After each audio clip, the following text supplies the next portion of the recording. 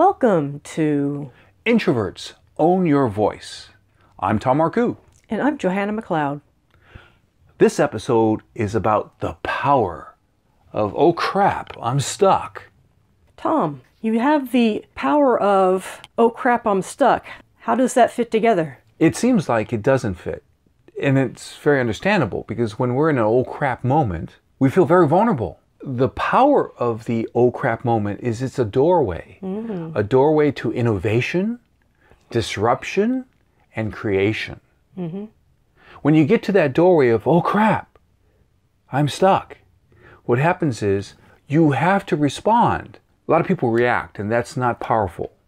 The power of, oh crap, I'm stuck, is when you're ready for these oh crap moments. Now, there are two types of oh crap moments. One is predictable. If you get in front of an audience, you're giving a speech, you're likely to get stuck. So you can predict that, and you can also be ready for it. And that's why when I work with my clients, I have them use recovery methods. They're ready for this. The other type of oh crap moment is what I call the blindsided oh crap moment. I'll give you an example. It's 9 p.m. I'm in San Francisco, Telegraph Hill neighborhood. A Ford F-150 truck smashes my sweetheart's little Toyota truck. Oh, wow. Now, the little Toyota truck was parked. We're from like half a block away or so. We're going towards this calamity. That big Ford F-150 truck, the driver has it go back and hit and smash the little Toyota truck again. Oh my gosh. I start walking real fast down the center of the street. Because this guy, having done this stuff, is starting to do a hit and run thing. He's trying to get away. So I'm going down the center of the street, and my sweetheart, she's smart. She's walking down the sidewalk because she's sane and rational. You got to understand that it's not just the property, but actually it wasn't her truck. It was her parents' truck. I wanted to protect her from all the emotional trouble of, we let you drive our truck. Now this is 18 years ago. I'm trying to protect her feelings. I'm running down the center of the street. This truck does a turn and it hits me right in the chest. Oh. I actually literally got stuck. I'm actually holding on to the hood and my feet are off the cement. Oh my gosh. This is what I call blindsided oh crap moment. Because there's no way that I knew before that night that I was going to be stuck on the hood of some crazy guy, evil or crazy or both. Now the thing is, later on when talking about this, I was really wanting to protect my sweetheart from emotional trouble with her parents. But, would I do that today? No. I like life. I could have fallen off the hood and I could have been run over. Eventually the guy stopped driving the truck. Oh, thank goodness for that. Then he threatened me with his dog, saying this is an attack dog. Oh, jeez. And then the attack dog looked at me, looked back at him, and like, attack dog where? Who's an attack dog? The dog really wasn't an attack dog. But this guy was evil, crazy, both. By the way, later on, I said, well, you must give me credit. I mean, I wanted to protect you, right? Yeah, and she said, yeah, you're my knight in shining stupid. That's 18 years ago. I'm much wiser now. My point is this. That's a blindsided oh crap moment. Other moments, as we already talked about, are predictable oh crap moments. We can get ready for them both. How do you get ready for a predictable oh crap moment? What you do is you prepare. My clients always know I talk about words, strategy, and rehearsal. I find the words inside them. Now let me give you an example. If you're stuck in front of an audience and you don't know what to say next, you can say, I need to pause for a moment. At IBM, I got stuck and I said, I need to pause for a moment. My brain needs more RAM.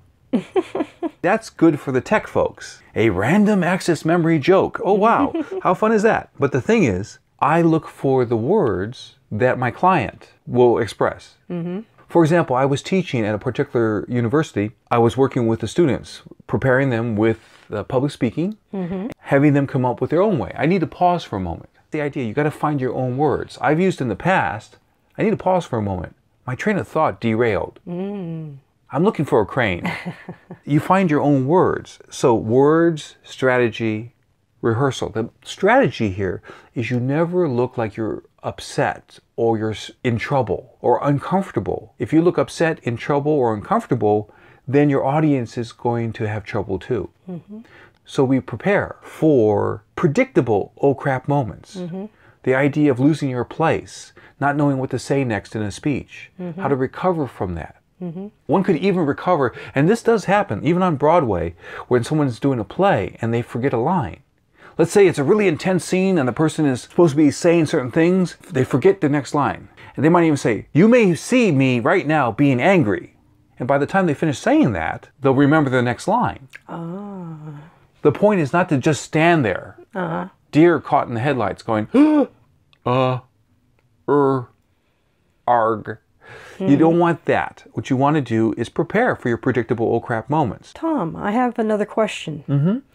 How can I create more stability and less oh crap? That's the interesting part about the power of oh crap, I'm stuck. We're not really looking only for stability.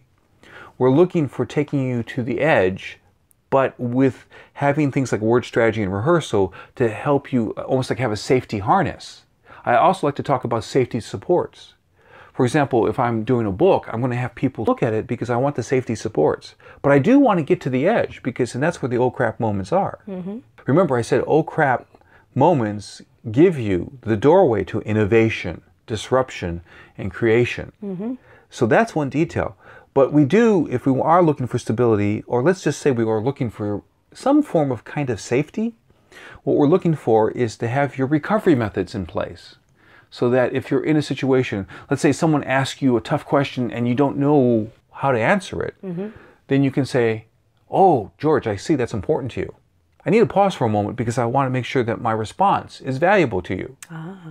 During that whole time, your subconscious mind is looking for the answer. One of my favorite moments as a speaker was when someone said, "What do I do? I have a boss who never listens to me."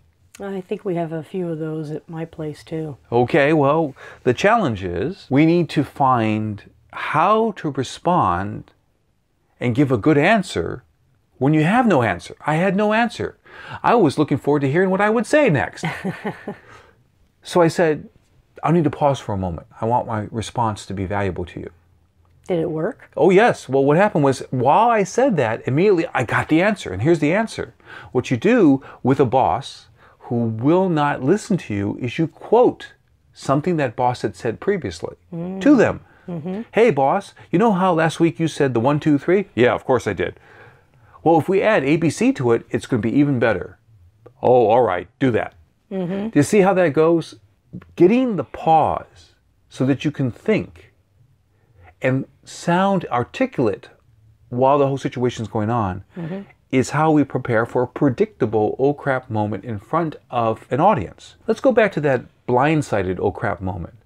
Specifically, the one that I was talking about where I'm in a situation I never was in before, which is that my sweetheart is in trouble because the truck she borrowed from her parents is being smashed and the person in the Ford F-150 truck is trying to run from the scene.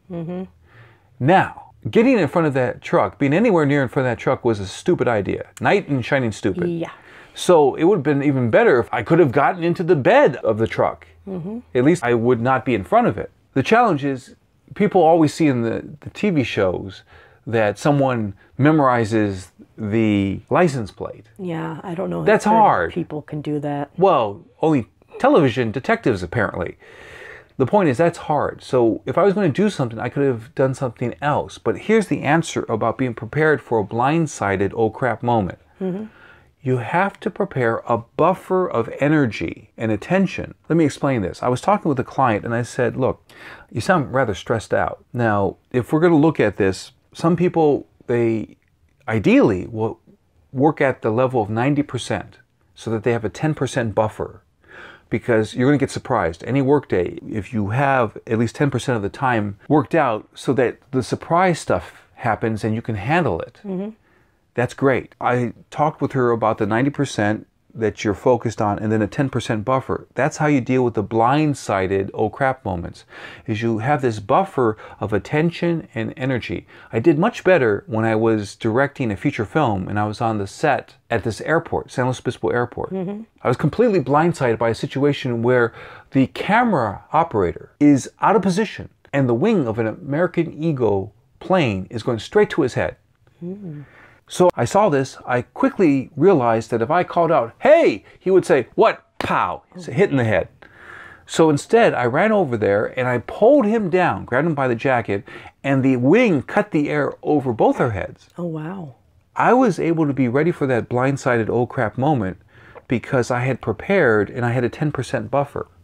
The 10% buffer was created by my doing all these storyboards. So I knew exactly what I was filming that day. Yes. So my head was not buried while we're filming in a binder. By the way, this is also important too for any film director or person in a tough situation like this. I wasn't just looking at monitors. I was looking at the whole set to see what's going on. And this is an interesting situation because if you just look at what's on screen, this is why the camera operator was in trouble. He was only looking through the eyepiece of the film camera. Yes. And so he wasn't noticing that he was standing too tall. So he would be hit. My point is that by doing all my storyboards, all my preparation, and having my eyes look all over the set to see what's going on, because my number one job is to keep everybody safe. I had never been on the tarmac, on a runway, with an American Eagle plane at San Luis Obispo Airport. I'd never done that before, and I haven't done that since either. But I had never done that before, but I did my job. I kept everybody safe. This is what we need for the blindsided oh crap moments. We need to prepare so that we have the buffer of attention and energy.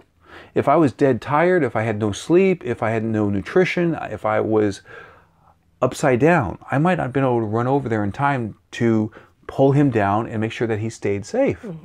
So here's another thing that I want to talk about. I kind of learned about this idea of looking at the whole situation back in college. I went to a senior. I still was probably a junior at the time. But I went to a senior and I said, "Look, I've got my final exam in live television happening. What do you suggest?" And he says, "Look at the monitors. Look at the monitors. Don't bury your head in the script." So what I did to prepare was I put up pieces of paper with a drawing on each piece of paper as a monitor. So then I looked up at the monitors. I practiced physically getting my body used to this, looking up at the monitors, not keeping my head looking down at the script. This helped because during the live television show that I was directing, when the camera was on a different part of the set, a framed image fell down. Oh, wow. So what I did was I said, let's go to commercial. And then during the commercial, put that image back up. Because I was looking at all the monitors, not with my head buried in the script, I was able to respond and handle the stress. But that's the point. You need to prepare so that you have this buffer of attention and energy. That's what counts. Tom, what are the 3 best tips you can give to deal with oh crap moments? Now, I might exceed the 3 details you're looking for. Go for it. First, we start off with the predictable oh crap moments. Words, strategy, rehearsal. So that's what we do with predictable oh crap moments. You know that if you're going to be on stage speaking, that you might get stuck and you might not know what to say next. So you have a recovery method, as I already talked about earlier. By the way, I recommend anyone listening to this episode, you can always start over and listen to it again so that you can really make this part of you. But that's also part of how we get ready.